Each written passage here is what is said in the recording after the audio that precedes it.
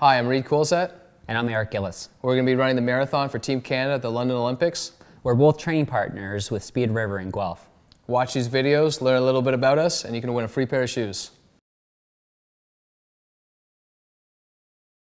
Having Heidi in our lives really just opens up our minds to what a wonderful thing it is to be a parent, and allows us to think past just our daily ups and downs and think more what's best for her and what's best for us as a family. And for me, it inspires me in my life to train as well as I can do, because I know Heidi is young and I want her to be proud of me when I get older. Growing up, I did a lot of different sports.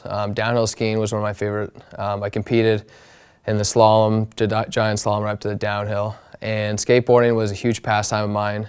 I did that and still do it a little bit. I'm trying to stay away from it now, and biking as well. And one time I was on a run and a bunch of my friends didn't think I could skateboard as fast as I could run, and they challenged me to a mile.